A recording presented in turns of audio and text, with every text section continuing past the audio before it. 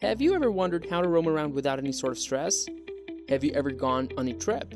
You know guys, going on a trip might be the one sole thing necessary to overcome any sort of blunders. So, if you find an inaccurate situation, just pack your bag and go. Well, did you ever have any confusion while deciding the destination? If you didn't or did have a confusion, just go through this. The destination is Portugal, the land of history, architecture, delicious food, drink, and the best set of accommodations. Yes, this is Portugal. Even though Portugal is a bit smaller in size when compared to the other countries, it is the smartest and affordable place to travel. So, when you have slightest talk about Portugal, the first thing you're going to hear is to go for a road trip, admire the architecture, food, etc. And of course, the drinks. So this means 10 days is really not enough to see everything in Portugal, but with a popular, proper plan, without any doubt can cover almost the best destinations. The country aged like a fine drink as it seems. Portugal fulfills fairness for the entire hype that it receives. Most important is its landscapes. For example, from the terrace and the Douro Valley and ends to the extraordinary beaches in the Algarve. Sounds good to you, right? Let's get into it. So here are some tips before we start the tour. Summer is the best season to visit Portugal. So from early July to halfway September gives you the best weather. Another important thing to be noted is working out where to stay. You can see that each destination had different layouts. So in order to indulge into the same, you can book in advance during the season. Day 1, Lisbon. A place with an artistic ensemble of vibrant azulejos, eye candy vistas, pastel houses, and melancholic fado music. Lisbon gives the best eye-catchy feast. So the first place in Lisbon is to the Rocio Square sit. The moment you land at Lisbon, begin from Bagixia, starting from exploring the town, admire the wavy tall mosaics and why not. Next, as you move to Chiado, one of the most visited is the evocative Carmo convent. After that visit, settle or wind up your day at an authentic Chiado eatery, like Taberna do Rua das Flores ou Cantinho do Avilés. And please don't dine there, because most of them are tourist restaurants. Day 2, explore Lisbon. Rise and shine, move all the way to the most eccentric neighborhood of Lisbon, the Alfama. Here, you will be walking into the immortalized history of Fado rising up Lisbon. The Alfama, a city outside a city, being one of the authentic districts. Then, there is St. George's Castle and Miradores viewpoints of Alfama, Largo das Portas de Sol de Miradouro de Graca. Then to museums, the National Tile Museum where you'll be able to see and study the histories of Lisbon's azulejo decorations, and another museum named Gulbenkian Museum. Lisbon is known for its medieval caricature, traditional buildings with mind-blowing collections of museums, including the Calouste Gulbenkian, the mega collector of ancient art.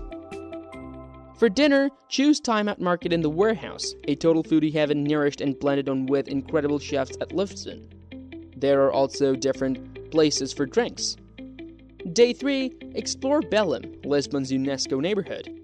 Morning of Day 3, the destination 1 for the day is Belém.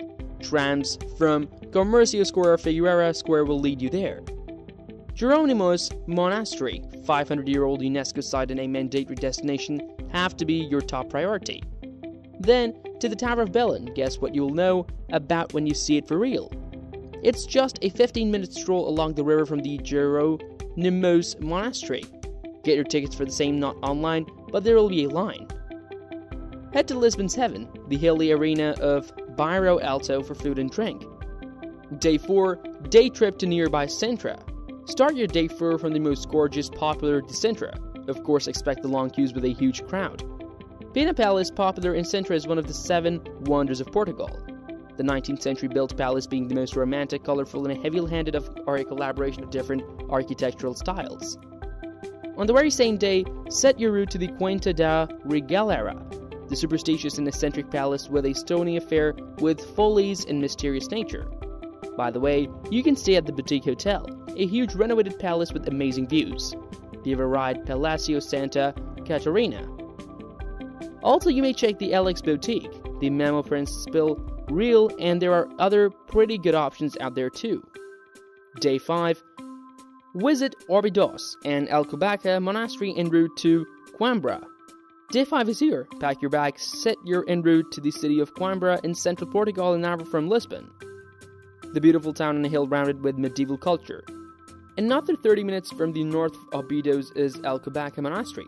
Stay there and enjoy this beauty. Day 6, explore Coimbra. On day 6 of your 10 days in Portugal, you'll explore the pretty city of Coimbra called the Athens of Portugal. As for the start, you'll be amazed by the splendid architecture of the Coimbra University with a courtyard containing a cluster of the 16th to 18th century buildings. After wandering around the Coimbra city, set your route to the old town of the city. This city has a beauty of its own, an attitude, metaphorically speaking, a poetry style. Hope you can experience that yourself. Where to stay in Coimbra? Solar Antigua Luxury Coimbra is a great place to stay, with charming rooms, exposed stone walls. The Sapientia Boutique Hotel can be another option. Day 7, visit the Roman ruins of the Coimbra en route to Porto. On the 7th day of your trip, en route to the Roman ruins of Coimbra. Coimbra is rich with Roman settlements. The highlight of Coimbra is its exquisite and well-preserved collection of colorful mosaic floors. Depending upon your choice to stay and admire the afternoon explore of Porto, the travel photographer's dream destination. As you pass by, you'll notice Livraria Lello, renowned for its lovely Art Deco, Art Nouveau, and Gothic interior. Day 8, explore Porto. It's time and it's here in Porto. I mean, we're here. There is so much to do in Porto by applying ample time. Beginning from the gorgeous Capella de Almas and the Instagram famous Igreja de Carmo, both clad in blue azulejos. The Capella de Almas, the charmer of a church totally wrapped with ornate blue and white tile mural on its exterior, the lovely Igreja de Carmo is close to Livraria Yellow and the Palacio de Bolsa. The Church of São Francisco is also a stunner. The outside is Gothic and the inside is all Baroque. You'll feel choked with orange gold details fixed on the church with 450 pounds of gold in total everywhere. Unfortunately, no photos are allowed in the church. Day 9, day trip to Guimarães and Setânia de Prateras. Venice, Portugal, on the Aveiro medieval Guimarães is the exact thing here from the 9th century, known for the medieval squares, Largo de Oliveira and Praça de Santiago. Imagine sipping Portuguese coffee or better, say a glass of drink, and while looking out you see the monasteries, the architecture, the delicious smell. On your way back to Porto, get off all the beaten path and stop at Setânia de Prateras. It's just a 25+ minute drive from Guimarães. From Setânia, it is a 1 hour 10 minutes drive back to Porto. Day 10, tour the Douro Valley. The moment you realize this is your last day of your Portugal itinerary, what should you do? Exactly, this is the upright bit to do, or take a classic tour in the Douro Valley. This place is known for its glorious and magnificent spot with a dramatic valley exhibiting steep terrace, yards developed into mountains, granite bluffs, 18th century yards, and pretty villages. Where to stay in Porto? Porto is awiled with awesome hotels. One among those is the historic hotel as the Maison Albar Hotel's Le Monumental Palace near the Clerigos Tower with an indoor swimming pool in Spa City. Another beautiful, romantic and tastefully renovated historic building named Porto Bay Flores with a spa and wellness facilities. Porto Bay Flores is a hotel in a tastefully renovated historic building with spa and wellness facilities. Stunning outdoor pool and panoramic views over the city is the speciality of the next option, which is the Torre Avant-Garde. Like you already know, cash is important, funny right? Which is why you should be alert enough to carry some cash in Portugal. Cards are acceptable and applicable, but still there are small shops or restaurants who prefer cash, and this is funny. Anyways, our plan was to complete this itinerary in 10 days. Although, this might not be the best option for you from my day 1st to 10th plan. You can even reverse this order. Portugal is a beauty. Once you reach there, it would be difficult to leave the place to your home. I guess you never know. Hope this video was helpful, and don't forget to hit the like button, and of course, do subscribe and comment your suggestions.